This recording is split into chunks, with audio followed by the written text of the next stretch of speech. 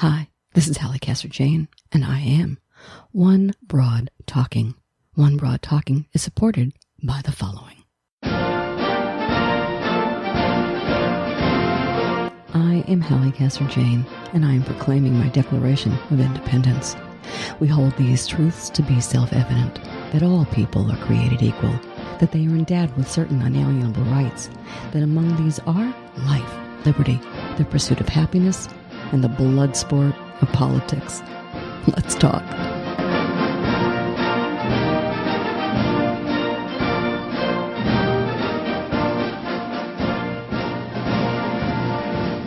How are y'all?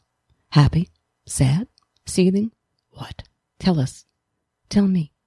Are you as crazed by this whole damn election season as I am? Are you going through withdrawal? Are you wishing you were back where you could fix things before they got so out of hand? I'm here to talk about this election. Oh my gosh. Donald Trump is our new president. Okay, president-elect. How did that happen? I think I need a drink. Anybody got anything they want to hand me?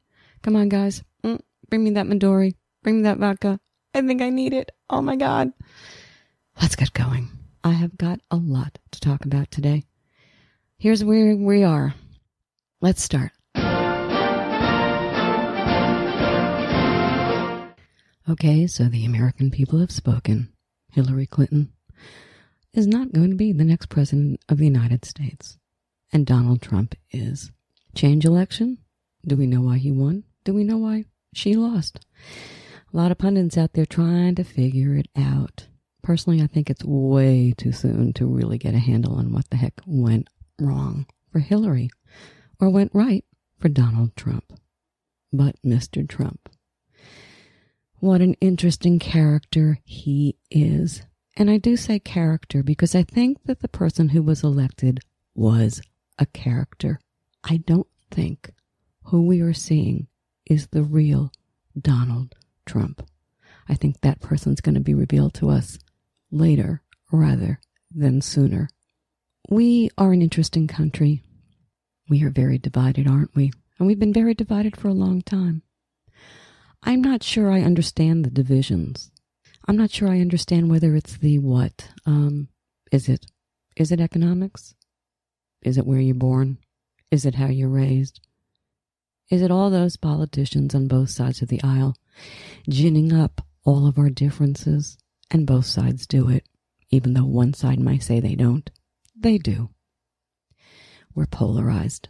A word I have absolutely, unequivocally come to hate. We shouldn't be. Aren't we all Americans?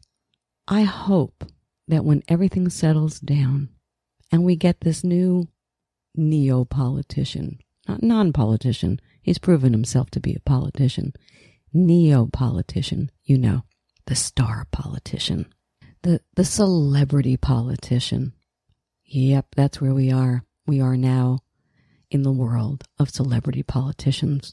By the way, Trump wasn't the first. Been around long enough like I have. Let's go back to Kennedy. He was our really first star politician. Okay, maybe you could even say Ike way before my time. But after all, he was a hero of World War II. But Trump, we're talking about Trump now.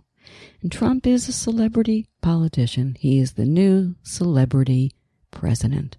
And we don't know him. He was never properly vetted during the campaign. We know that. The press didn't do its job. I railed against the press through this whole cycle. Some are angry at me for doing so. Some now are willing to say, yeah, we messed up. But I keep going off into 1,000 directions when really what we need to do here is talk about Mr. Trump. And the fact that we really don't know who he is. Is he a Republican? That's the question. Will he lean to the left, lean to the right, stand up, sit down, fight, fight, fight? I don't mean to be glib. I really, really don't. But we really don't know who this guy is. He seems to be a little of it all, though, doesn't he? And that's going to be very interesting. Because the President of the United States, current, Mr. Obama, has said that Trump is not an ideologue. Maybe that's good. Maybe that's not so good. Again, it's all up in the air. We don't know. But we do know this. Donald Trump is the newly president-elect of the United States. And I think we all owe him a chance. We do.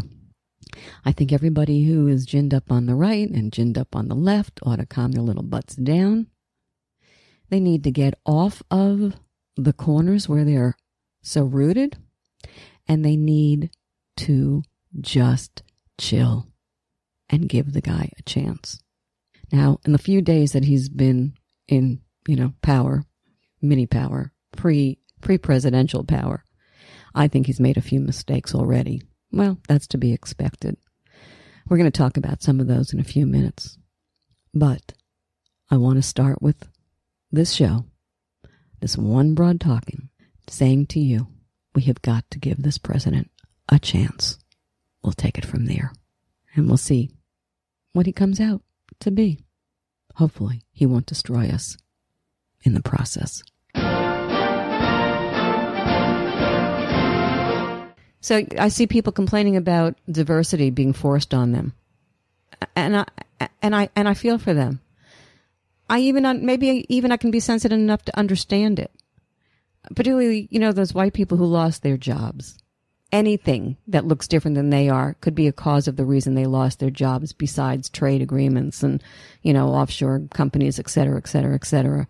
But it breaks your heart that people are so insensitive to what the black and the brown, women, gays, what their life is worth. Are we lacking empathy in this country? Could at the core of everything that's going on here now be the end of empathy? I think without empathy, aren't you considered crazy? I think the difference between psychopaths and the regular folks is empathy. Okay, let's talk about apathy, because I think apathy is a very interesting dynamic to add to the discussion of what the hell is going on in this country. You see, I think apathy is an excuse. I don't think it's real. I don't think people don't give a hoot. I think people just don't want to deal with it anymore. That's different than apathy. That's about anger. That's about feeling disenfranchised. That's about not being part of the system. No, I'm not going to vote. I don't give a hoot. I don't think people say I'm not going to vote. I don't give a hoot. I'm not going to vote because it's not going to make any difference. So that's not apathy. That's disgust. That's cynicism. That's a whole lot of other things. Let's throw the word apathy out of there, because I just don't think it exists. But also behind it is lacking in this country on a lot of levels is a sense of responsibility. I've always said that voting, and I wrote about this, I think, on, I write so many things. I don't know if it was Facebook. I don't know if it was on my column, whatever. But, people have a lack of sense of responsibility in this country today. They don't realize that the system doesn't work unless you have a sense of responsibility, that that voting isn't just your right or your privilege. It's also a sense of responsibility.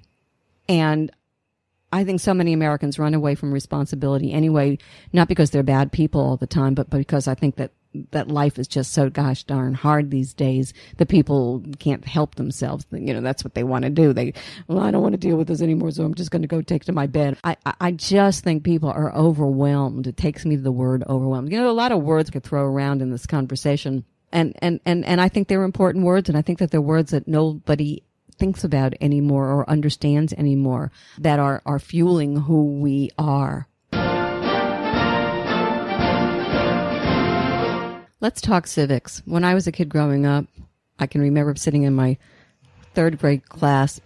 I think it was Mrs. Carlson, or was it Mrs. Poindexter? It was Mrs. Poindexter. I always hated that name. Whenever I hear the name Poindexter, because I hated school.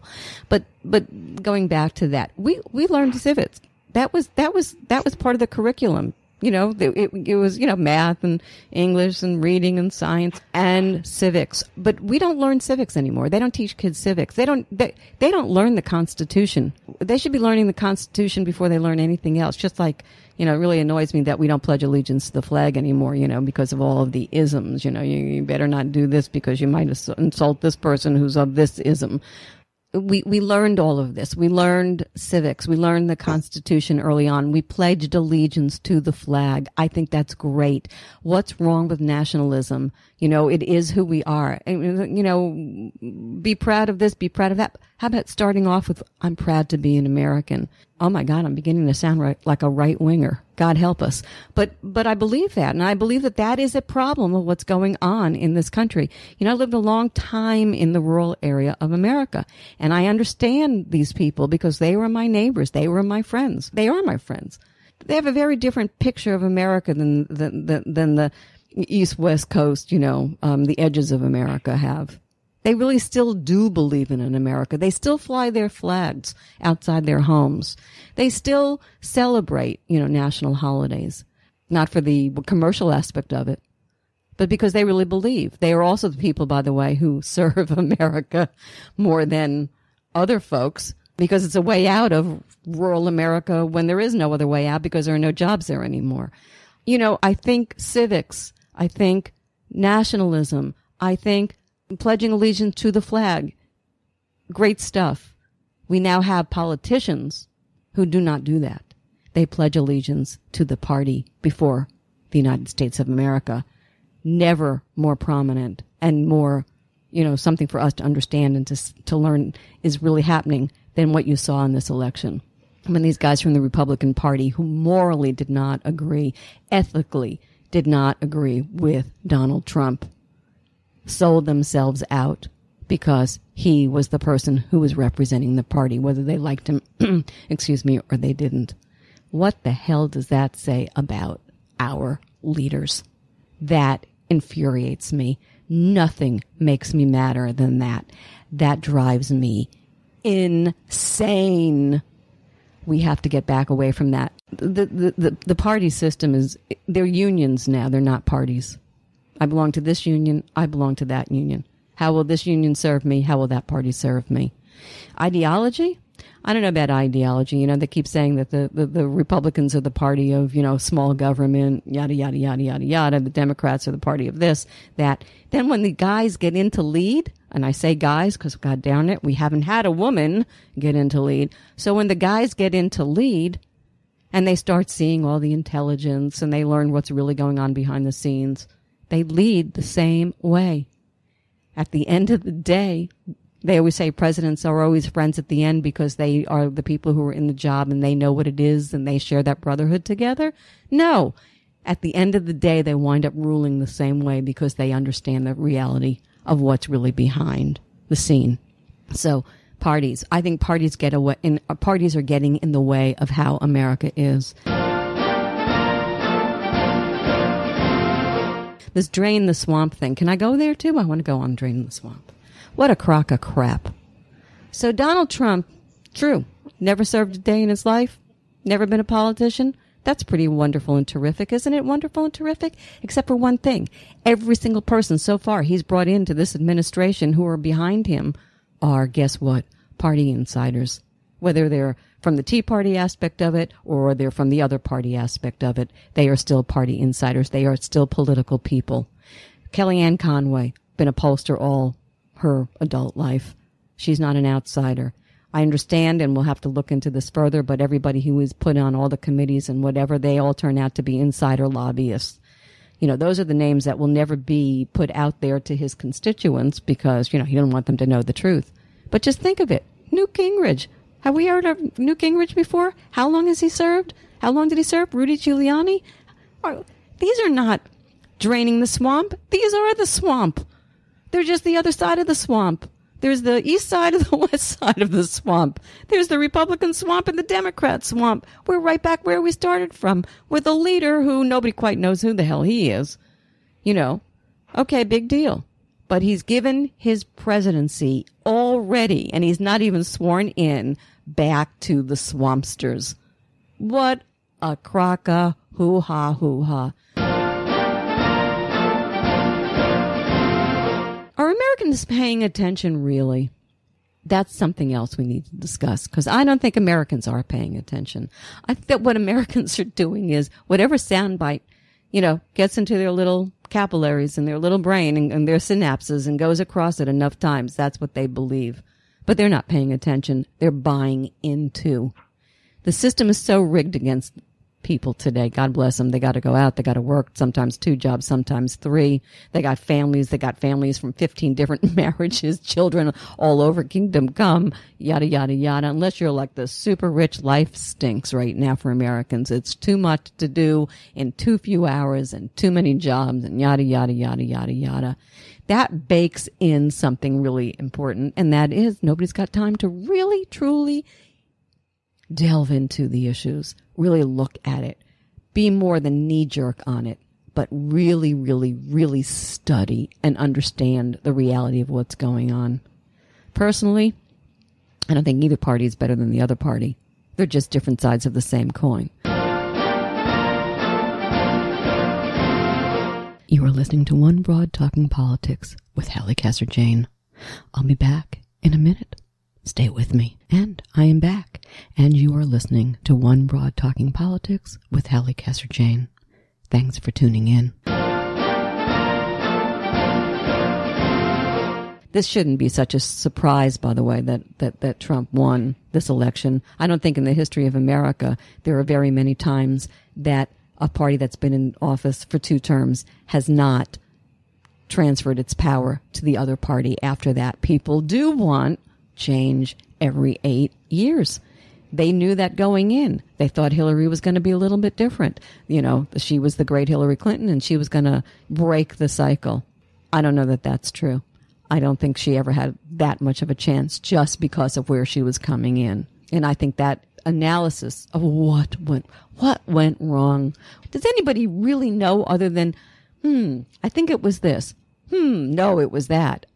Did you see this statistic? Did you see this article? Nobody knows. You can't know yet. You don't have the data yet. It hasn't had time to percolate, and whatever. It just is what it is right now. This is all a guess. Time is going to tell us what really went wrong for the Hillary Clinton campaign. So why is everybody trying to analyze right now? Well, why? Because that's what they do for a living. That's what I do for a living. I analyze. We're all analyzers. All of America today, by the way, citizen journalists and opinionators. Let's talk women. Women in voting. Men vote for men. Blacks vote for blacks. Hispanics vote for Hispanics. Jews vote for Jews. Women don't vote for other women. We got to think about this. What is this about? Is this not the most self-defeating behavior in the world? There's been an argument through this whole campaign about whether women should have just unilaterally voted for Hillary. That's an interesting thing to think about, isn't it? Should a woman elect another woman? Whether they think she is on the same side of politics as she is, or whether whatever. I think there is a component to the argument that women should vote for other women that's different than an argument whether you should vote for a black or Hispanic. And that argument is this: estrogen. Yeah, estrogen. The world has been ruled by men for so long. And if you look at the world, sure, there are a lot of good things in it. Yeah, the glass half empty, the glass half full. But by and large, right now, things aren't looking so terrific. And men are making those decisions. And they're making it with testosterone. What would have happened if we had had a woman ruling the world? I personally think it would have made a heck of a lot of a difference in the way the world is. Now, of course, other people say, well, we've got a couple of women running the show in other countries. Germany is not America. America is the leader of the free world. And I actually do believe it would have made a wonderful difference just to bring a woman's sensibilities into the White House and out to the world. So when everybody started shaming women about saying they were pro-Hillary before they would vote for anybody else just because she was a woman, I know Gloria Steinem certainly took it on the chin. I didn't agree with that logic, and I think that women made a huge mistake by doing that. It definitely cost Hillary the presidency. How many white women actually voted for Trump? It boggles the mind. It boggles the mind. So I think there is a discussion here on why women are their own worst enemies. And there's another discussion. Had a woman gotten to the White House, broken the glass ceiling, whether she could have made a difference just because of a woman's sensibilities? I don't know. Maybe it's just me wishing that it were different. No, this is not anything about Hillary, because I refuse to discuss Hillary Clinton right now for a lot of reasons. I think I, like everybody else, need to calm my little butt down and let things kind of like just float away, not be a knee-jerk reactor to her loss. But I say this in all honesty. I do believe that women, thankfully, are different than men, and that women need to get to the seat of American power and world power if this world is truly going to right its ship. Comments appreciated. We'll give you where to reach me at the end of the show. Okay, so now Mr. Trump has told us who is going to be his chief of staff, as well as who is going to be his chief strategist. Chief of staff, RNC chair, Reince Priebus. I don't know. I can't pronounce the guy's name. What does that mean? Oh my God. That being said, Steve Bannon, head of Breitbart News, a really controversial guy. There's a reason why the ADL and other groups have vehemently come out against Trump on this move, what I call a middle finger move to the left. What is Trump thinking? Ever since Bannon and Kellyanne Conway joined his team, got him elected, I say, because he didn't have a chance before they got there. The tropes, the anti-Semitic tropes, and the tropes against blacks and browns and gays had become a very, very important part of Trump's campaign. Now he's president-elect. And I've got some questions for our current president-elect, soon-to-be leader of the free world. And here's what they are. There are a lot of people on Facebook, who are defending Trump, saying, all that stuff that he said about the Jews and the blacks and the browns and the Mexicans. That was just Trump being Trump. The guy's got a crazy sense of humor and he's got a way of doing things that's different than everybody else. And we really shouldn't take any of that to heart because really it's not what he really feels. This guy is a wonderful man. He loves Jews. His daughter is a Jew now and his son-in-law is a Jew. And we don't know what this guy stands for. He's the most unvetted president-elect ever. We do know that there were problems with him refusing to rent to the black folks in New York. That was real. That's on paper. So we don't know who this dude is. We don't know even remotely who he is. That's a very, very scary thing. Back to Facebook. I posted a question, Is this okay with you guys on the right? That he's appointed this Steve Bannon to sit at the side of the president in a co-equal, by the way, support team with Reince. That chief of staff is generally its own position. But no. He's made very clear, the president-elect, that this guy Bannon's going to be equal in getting the president's ear, as is Reince Priebus. I got answers when I asked that question, is this okay? Most of the answers said, well, Obama's not a friend of Israel, and, this one's not a friend of Israel on the left, and this one is a... Here's my answer to all of that. It's okay to be an anti-Semite on the right because far more are anti-Semites on the left? Does the right standing with Israel have something to do with they support the Jewish state and Judaism? Or is it the Republican base, the Christian right, actually supports the rapture? Does Obama's legendary hatred of Israel make Trump's dog whistling acceptable and Bannon's running of this headline in Breitbart News, Bill Kristol, Republican spoiler, renegade Jew, acceptable? Does tossing out anti-Semitic tropes and the same of blacks and browns, gays and Muslims by Trump become acceptable because Hillary did not and does not support Israel? Of course, that's not true, but that's what a lot of the Republicans are saying these days. That Abedin, the stuff going around the web from my right-wing friends? Huma is a member of the Muslim Brotherhood. Can you show me a piece of paper to prove this?